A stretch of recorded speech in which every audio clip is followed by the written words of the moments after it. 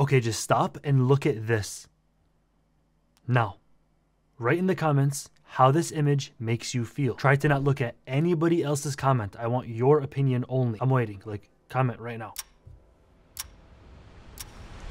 Okay, now I'll explain. This discomfort that you're feeling is due to a psychological phenomenon called the Uncanny Valley. This chart shows that the closer an object gets to human likeness, the more we like it, until it gets to a certain point where it's too close but not quite human. There's a sudden drop-off of affinity or likability that goes below the 0 point. Not only do we not like it or like it less, but we actively try to avoid it, and nobody seems to know why. Growing up, one movie that made me feel very uncanny is the Polar Express. This movie made their characters look like a lifelike animation, but the way that the characters' mouths moved and their facial expressions felt so robotic and stiff. And when I looked it up online, people felt the same exact way as me. The animations of the show, even though it was a great plot, it really made you feel discomfort when you're watching these characters move. Or if you still remember how they released the Sonic the Hedgehog trailer and his face was looking like this.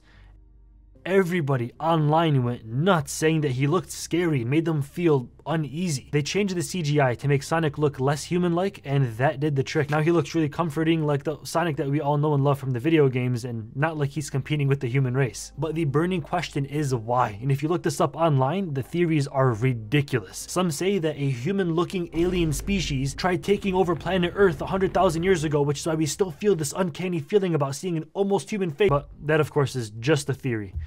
A game theory! Now, I have a theory that is a lot more plausible. During the production of my video where we disproved Neo-Darwinian evolution, we uncovered something really interesting. Now, before I show you this clip, I'm going to teach you 3 words that you'll need to understand what I'm going to say. First, Homo habilis. Next, Homo erectus. And finally, Homo sapien, which is what we are today. The current theory states that they were our ancestors and we've actually evolved from Homo habilis to erectus, then to sapien.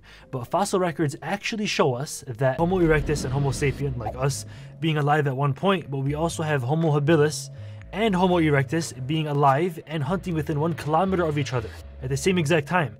For these to be alive at the same time and in the same geographical region shows us that they weren't ancestors of each other, they weren't going back in stages, and it'd be a lot more rational to assume that they were separate entities entirely.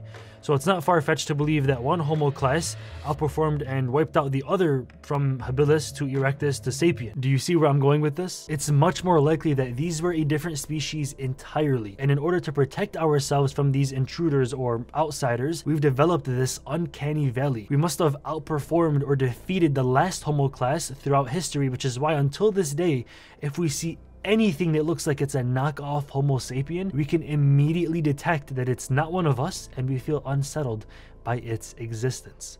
That explains the Uncanny Valley, at least in my opinion. Let me know your thoughts down below. I would love to go back and forth with you guys in the comments, so please let me know your ideas. Thank you for watching this video. Stay dreaming, stay lucid. I'm out. Peace.